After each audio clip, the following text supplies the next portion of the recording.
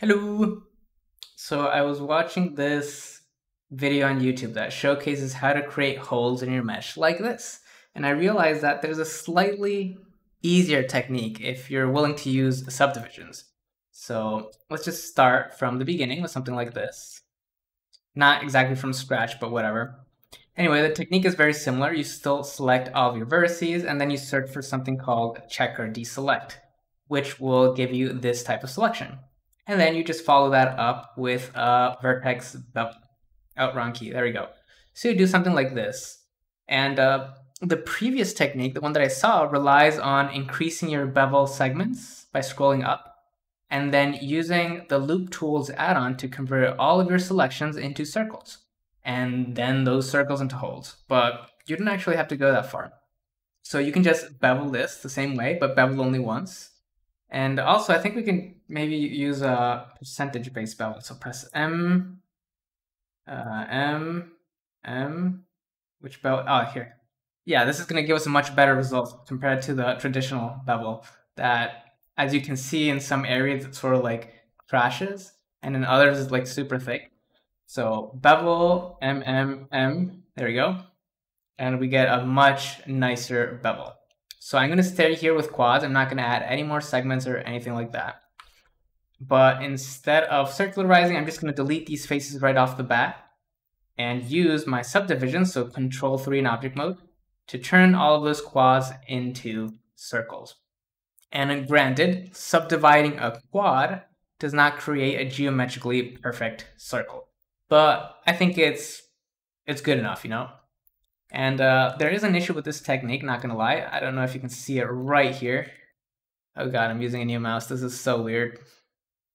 Let's turn on shadow, cavity, and let's use our Maya matte cap, or May cap.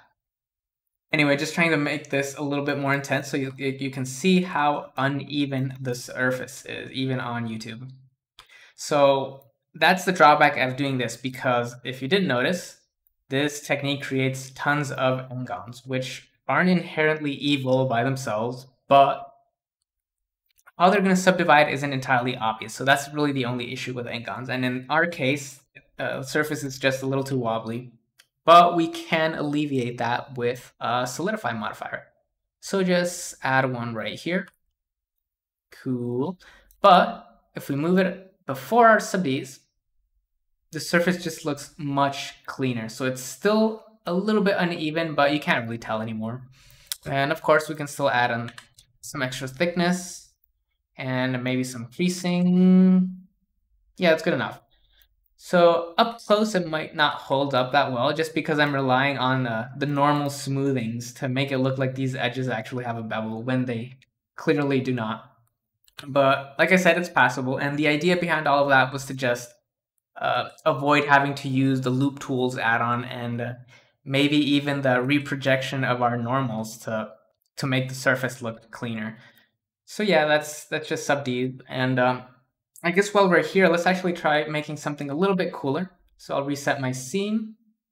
So I also want to showcase some of my latest scripts for Blender. So I offer a collection of scripts. They're very small, very basic, and they're all free, by the way. But they can really help you out sometimes when you're SubD modeling. So let's do this and show you how I would do this using my scripts.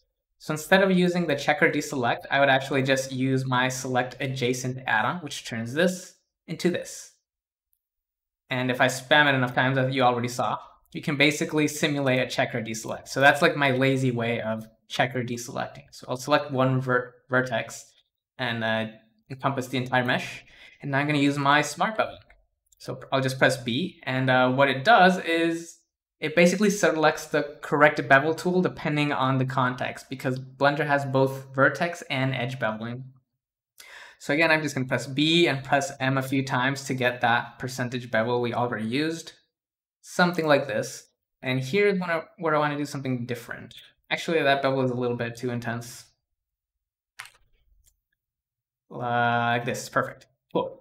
So now I'm just going to inset and maybe Alt-S to move all of these in. So Alt-S is basically like push or move along normals. So I'll do that.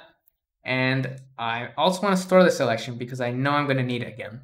So I can do this with vertex groups, but I also discovered you can kind of use this called face maps, which kind of work the same way as vertex groups, but not really. They're more limited, so I'm really clueless as to like what these are for. But point is, we can use them. So assign, and if I ever lose my selection, I can just recover it right here very easily. So that's pretty handy. And I'm going to switch to edges and then Alt-R to select all of the edge rings. Right-click subdivide, or I could have also used my subdivide script, whatever. Anyway, the point of these little this subdivision was to create edge loops that go through all of these depressions, and that's going to turn our holes into squares, really. And what else can we do? So let's just recycle this again, and use select adjacent one more time to get the surrounding face loops, and we're going to use another script called connect. So Shift C and go to the properties and increase this. So I like using connect as a way of adding just a bunch of edge loops in a bunch of different locations at the same time, because trying to use loop cut to add control loops like that for every single instance of this detail would have taken forever. So that's how I use connect.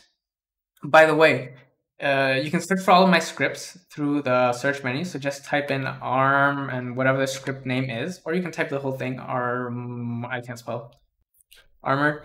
And if they're not showing up, you either haven't installed them in the first place, or you don't have a developer extras enabled in your preferences. So make sure those two things are true. So what do we do now? Oh yeah, let's just recover our selection. Extrude, cancel, Alt-S to push this in. And one more time. Extrude, cancel, Alt-S.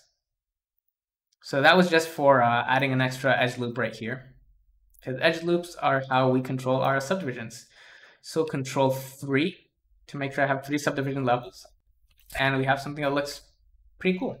So I just love using SubDs to model with. But whatever technique you use, it's cool. Whatever fits your use case, I guess. So let's use my matte cap again, because I just think it's a little bit nicer because of the extra intensity. So my scripts, my matte caps, my hotkeys, that's all included in the Gumroad link in the description. So if any of that interests you, it's all free.